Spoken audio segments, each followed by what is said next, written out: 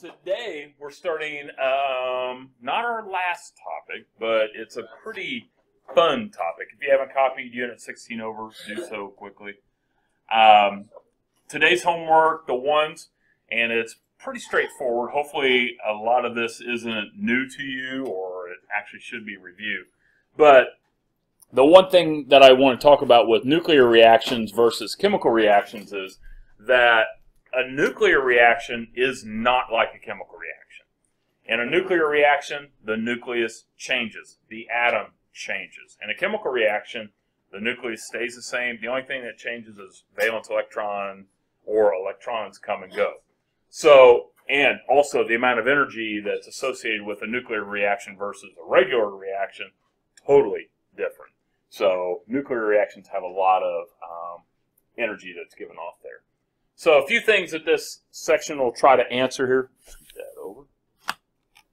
How does radiation exposure to these sources compare with exposures to other sources that occur naturally? So I know that some of you are thinking about becoming a nuclear chemist or a nuclear engineer. I know there's a lot of money associated with that, but be careful because you may not live very long if you're not very careful. Yeah, so. Just saying, if you're exposed to different types of chemical reactions, it won't kill you as quickly as, say, nuclear reactions. But again, we'll talk about that later on. Number 2, it says some of these procedures generate hazardous radioactive waste. How can this hazardous material be stored safely? You can't. All right, number 3. How can you assess the risks of using nuclear reactions and weigh these risks against potential benefits? So some of you may have the doctor that likes to take a lot of x-rays. Okay, yeah, I would question, especially if you haven't had any additional injuries or other significant injuries, say, you know, probably 2 angles of this would be enough. You don't need to have 4 or 5 or 6 x-rays of the same thing taking place, because again, when you have exposure to x-rays, it can cause some genetic mutations, and that is cancer. So we'll talk about that a little bit later on as well. All right, the nucleus and radiation. When we talk about what is actually happening in a reaction, we'll talk about the actual mechanisms in more detail tomorrow about what happens when an atom's bombarded, when it releases particles from the nucleus. Those will be the technicalities that we'll talk about tomorrow. But do realize that there are subatomic particles that are involved with the reactions. And again, things are coming into the nucleus, things are leaving the nucleus. It can be a proton, neutron, electron. An electron can enter the nucleus and will change the structure of the nucleus itself. We'll talk about that tomorrow. So remember the 2 subatomic particles that reside within the nucleus, proton and neutron, and electrons are on the outside. Also, we will be talking a lot about isotopes. And again, isotopes are, you have the same number of protons, but different number of neutrons. So the mass will be different for these isotopes. Okay. Do they have similar characteristics? Yeah, they have similar characteristics, but they don't have identical characteristics. Okay. And we'll talk more about that a little bit later on. Keeping in mind that if you see neon 20, neon 21, neon 22, what do those numbers on the back end represent again? The mass. It's the mass number. Because again, the number of protons identifies what you're looking at. And if you look on your periodic table, and I did put a periodic table on here for you guys, again, what a nice guy.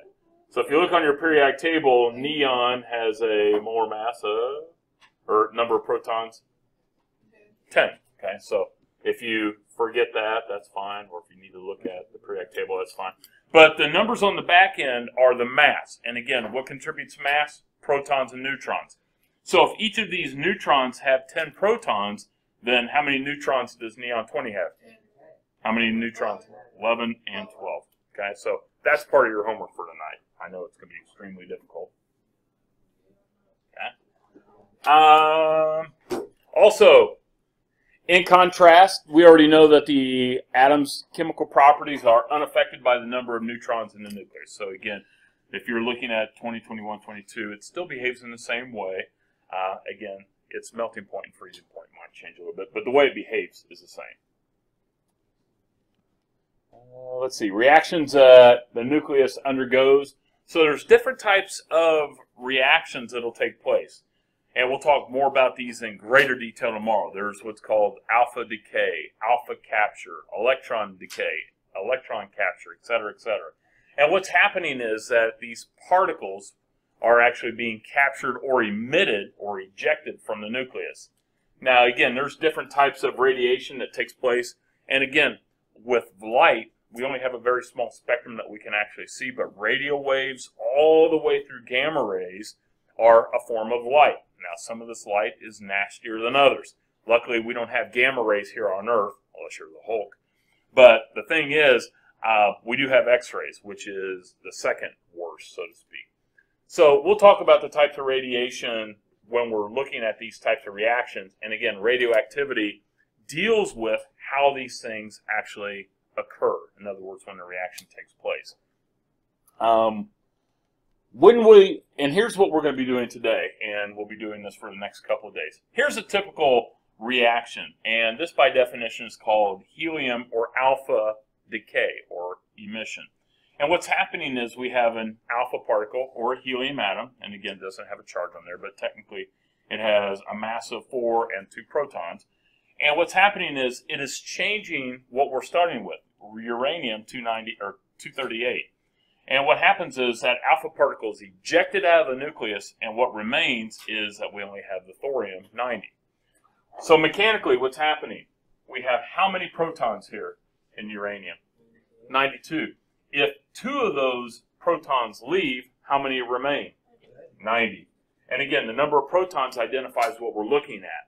So if this guy takes off and goes somewhere, we don't care where, okay? The only thing that remains is this. And if it's not one of your 52, I'm not so worried about you knowing it. But does anybody know what TH is? Thorium. Very good. Okay. Okay. So thorium, and actually this is called thorium-234 because it has a mass of 234. Now, here's the really cool part. When doing these types of reactions, treat the arrow like an equal sign. So if I have 92 protons on the left side, I better have 92 protons on the right side. If I have 238 as my mass, I better have 238 when I add those up. So tomorrow when we actually start doing these types of reactions, you're going to have to determine what one of these happens to be. Today I'm going to give it to you just so you get practice on balancing those out. Pretty easy. All right, and so that's what this is saying down here. Make sure that you can add up those masses and whatnot. Scroll. I know. Okay, transmutations. When we talk about transmutations, these are just reactions, whether something's being captured by the nucleus or struck by the nucleus, or if it's being ejected out of the nucleus. So, mutation, that tells you that something's changing. When we're looking at some of these subatomic particles, I'll give you a couple of them. Here is a neutron. In other words, it has a mass of 1, but this bottom number, what do these bottom numbers represent again? Protons. Good. So a neutron obviously does not have a proton in it. Okay? And so when we look at, say, proton, I like to write it, when I'm writing it out, I'll write it like this. It's a hydrogen atom with a mass of 1 and 1 proton. Or you can write it as a lowercase p. I'm not going to write it as a p because when I write, you might say to yourself, why the heck is he drawing phosphorus up there? But this right here is a little easier to understand. Hydrogen with no neutrons, it's just a proton if there's no electrons on there. Now, we don't include charges on these, but technically this is with a +1 charge because there's no electron on there. Okay? So, here we go.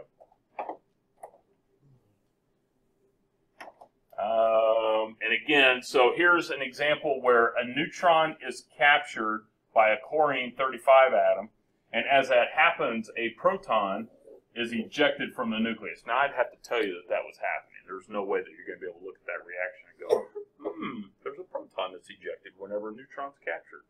It depends on the situation. But if I tell you that a proton's been ejected from the nucleus, hopefully you're going to be able to write this out and be able to write down the correct values for that. And keep in mind that the numbers need to add up to the same on both sides there. Okay. All right. Ready for some practice problems? These are brutal. All right, so number one, indicate the number of protons and neutrons for each of the following nuclei. And here's what I'd suggest. I would write out the symbol, so to speak, when doing this. So chlorine, again, is Cl. Hopefully you haven't forgotten those 52. But if it's not one of your 52, I will give it to you. Okay? And typically, we'll be working with the bottom two rows. So when we look at the bottom two rows on the periodic table, okay, these guys, again, anything after, I don't think I've said it to you guys, anything after uranium, number 92, is all synthetic or man-made. So this is our last naturally occurring element. Everybody else is man-made. Don't know why we get our rocks off on making those, but that's the deal. So, all right, so when looking at them, if it's not one of your 52, I'd give you the symbol for that. So let's look at it. The 37 again means what? The mass, very good. So where would we put the mass on this? The top or the bottom? Top, good. And the bottom number represents protons. And how many protons does chlorine have? 17. And if you're not sure, you can always go to the periodic table and find that information. If it's a little faster. So chlorine, right here, number 17. Okay. All right. So there are numbers. So how many protons does chlorine have? 17, good. And how many neutrons do we have here? How do you find neutrons? Yeah, so again, remember this is protons plus neutrons, and this is protons. So take the difference of those two. So proton or neutrons is 20. Okay. That is it for that one. I know. And you'll see challenging questions like this on the test, I promise. Iridium, I don't believe is one of your 52. Okay, but all right, so 200 and iridium is we're in the middle here. So 77. So how many protons? 77. And neutrons? 123, very good. Way to use that mental math, love it.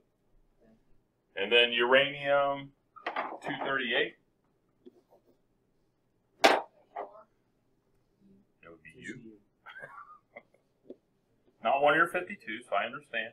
And uranium has 92 protons. So how many protons? 92. And neutrons?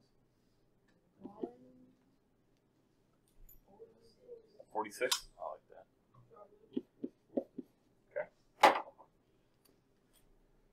Issues about that? Careful, don't hurt yourself.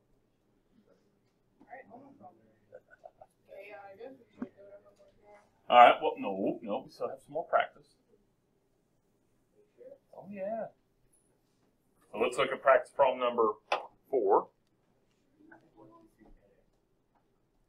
All right, number 4 says, write a balanced nuclear equation for the nuclear transmutation in which cobalt-60 nucleus is struck by a helium-4 nucleus. Producing, what does producing mean? Arrow, very good.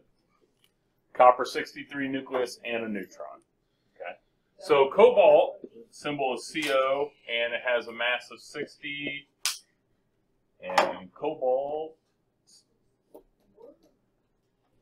So cobalt right here, number 27. Oh. And let's see here. What did I say, 27? Okay. Is struck by helium-4 nuclei, producing copper 63, and copper's number is what, 29? Thank you. And what else? And a neutron. And a neutron symbol is lowercase n, has a mass of 1. How many protons is in a neutron? 0. Okay. So again, double check, make sure the numbers add up. 27 plus 2 equals 29 plus 0. Love it. And then 60 plus 4 equals 63 plus 1. Good.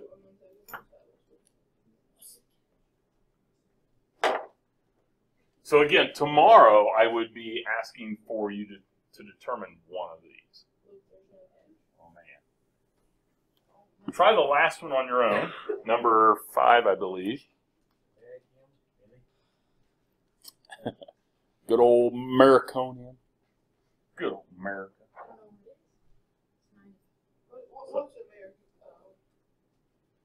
If it's not one of your 52, I'll give you the symbol. Most of the time. God bless America. Did I not give that to you? PU. Sorry about that.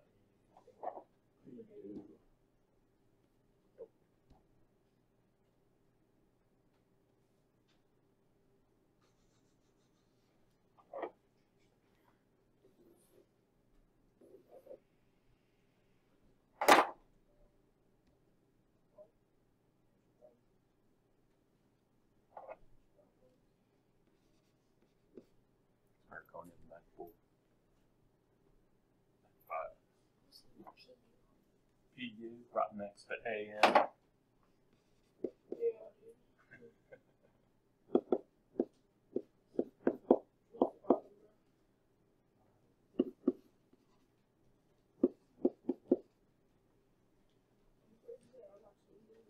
You don't see PU? I wrote the wrong number. It should be 95, right? Oh, I see it. Oh, there we go.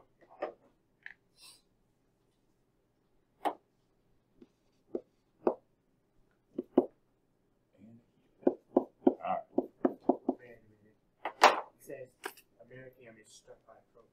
Why not hydrogen on that side? What'd you write? With the 244 over 94 AM plus 1 proton equals the. How did you write? How did you represent your proton? What's that? So you did this? Yeah? Oh, I'll accept that too. I just forgot to write anything for the age. So when representing proton, you can either represent it with a lowercase p. Again, I'm not going to write the p because I don't want anybody thinking that's phosphorus. So the hydrogen atom with no neutron, these both represent a proton. Yeah. So either one of those is fine. Okay. And then make sure that your numbers add up. So hopefully 95 plus 1 equals 94 plus 2. Yeah. And then 245 plus 1 equals 242 plus 4. Yep. When I drew those 2 circles down there when I was doing this, looking at my periodic table. I did, but not for you, mainly for me. You're welcome. All right, so the homework, the ones. Isn't this fun? All righty. Have a good one.